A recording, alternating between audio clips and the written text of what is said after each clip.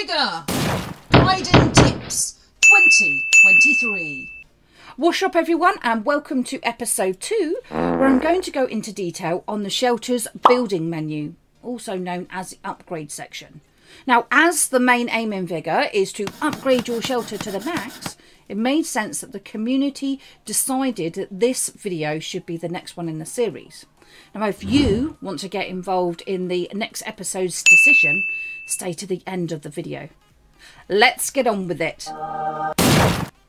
Something I have found out while recording is that if you are new to Vigor, once you have done the tutorial, you have to play encounters before the menus are even unlocked, and even then, it's done in stages. The build menu is available after you have done 2 encounters. These stages are brilliant as they give some information on how to progress within the game without being too overwhelming. Something I didn't have 4 years ago. Nope. One of the most common questions asked is, what should I upgrade first? There is no simple answer to this, as it depends on how you plan to play the game. Are you a looter, a shooter, or a mixture? So what I can do is explain everything in full detail. Then you can decide what you want to upgrade first. How do you get to the build menu? Anywhere in the shelter except the firing range. You can get into any of your menus by pushing up on your D-pad. Then you can navigate through them using your left or right bumpers. If you are very new, then you may find that some menus are still locked. The build menu is the house-looking symbol. What does maxing out your shelter mean? You start off with an upgrade menu like this, and you want to get it to this.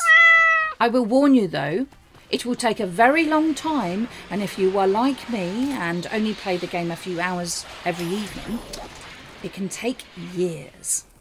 What does it all mean? Let's take a moment to look around the menu and understand what it's trying to tell you.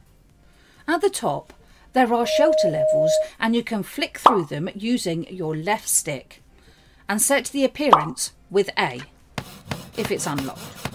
You can see a picture of the repairs on the right hand side. Above this is a description with details of how many upgrades to the improvements you need to achieve to progress. Above the shelter levels, you can see how many improvements you need to do to level up to the next stage. For your information, a max shelter has 291 improvements, but there is going to be a new shelter improvement coming this year, so that figure will probably change. Looking at the improvements themselves, you will see a mixture of colours depending on the stage you are at. If you are new and not collected many resources yet, you will only see the improvement symbols in either white and black or grey and black, set on a grey and darker grey background. If you have managed to gain some resources, you will probably have 1 or 2 improvement symbols in yellow, as they are ready to be upgraded. If you have already tried an upgrade, then you may well see a green clock in the middle of your symbol, which indicates the build is in progress. For your information, the green symbols you can see on my max shelter is just that, an improvement that has been upgraded to the max. Before we go into the improvements in further detail, let's check out what the rest of the page is trying to tell us. At the top right hand side of the page, you will see your material count. You gain these from encounters, crates and deconstructing. Materials are mainly needed for crafting guns, ammo and consumables.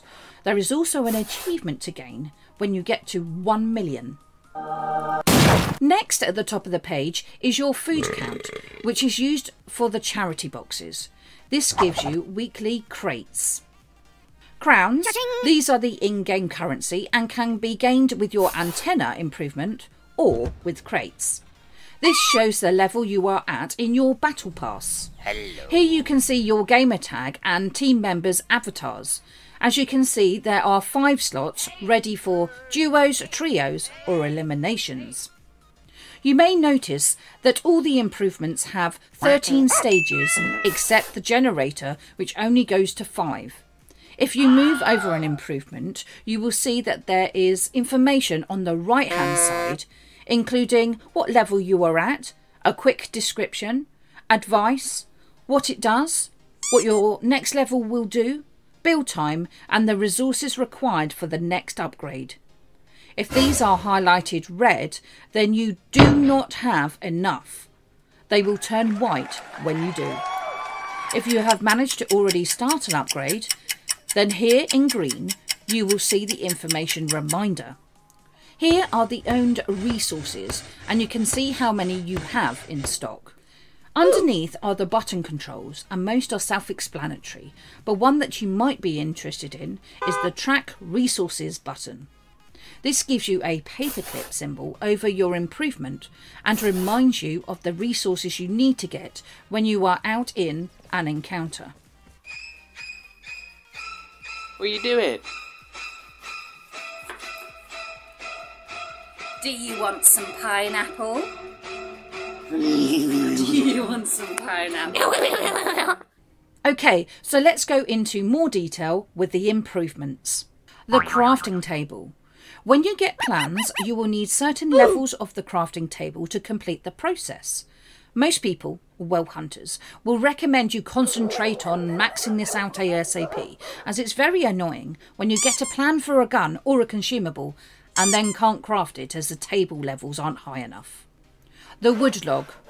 This produces materials which you will need to collect regularly from the side of the building. The materials are used for crafting. The water distillation. This reduces crafting time for consumables as well as the price for instant. The antenna. This produces crowns for free, but bear in mind that even maxed out, this will only give you 9.96 crowns per day, so 69.72 crowns a week.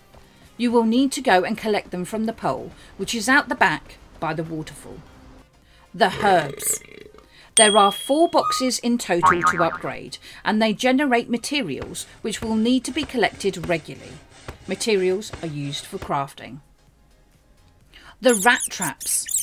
There are 4 rat traps in total to upgrade, and they start as a metal tin can and evolve into proper rat traps. These produce food which need to be collected regularly. Food gets donated into the charity box, which then gives you crates weekly, depending on the amount you have donated. The planters. There are 4 planters in total, which produce pumpkins and will need to be collected regularly. The food gets donated into the charity box, which then gives you crates. Something to bear in mind is that once you get your rat traps and planters up to a certain high level, they will produce enough food regularly to give you crates every week through the charity box. Therefore, you don't need to worry about collecting food from the Outlands as much. Maybe someone can put in the comments below which certain level it is that produces enough for 10,000 food per week. The chemical distillation. This helps to increase what you get when you deconstruct items. The generator. This gives you the chance to upgrade more than 1 improvement at a time. The outhouse. This produces as such fertiliser for the planters and therefore increases their productivity. The utility room. This helps to reduce the cost of crafting for consumables.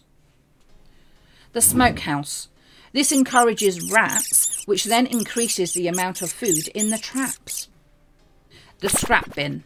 This needs to be collected regularly from the bunker armoury and gives you metal parts. This then helps with the other upgrades. The wind turbine.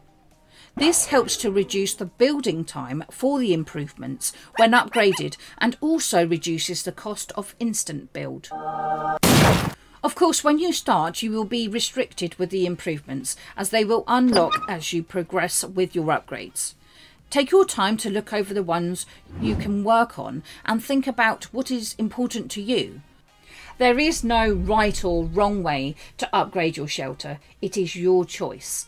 But I would recommend that you take your time and decide carefully before you press that upgrade button, because those resources get locked in and then you have to go back out into the encounters to get more, and you have to survive as well. Good luck. I really hope that you liked the video, and if you did, it'd be awesome if you could leave it a like. I do have an idea of what the community want me to do in the next episode, but if you want to get your voice heard, comment below or in the Discord. If you haven't already, please consider hitting that subscribe button and maybe leave those notifications on. I do stream on Twitch 3 times a week, Monday, Wednesdays and Saturdays, 6 till 9 UK time, so it'd be awesome to see you there. Okay, bye-bye for now. Someone else, someone else, someone else! Don't move back. Yes! Have that, you two! Go.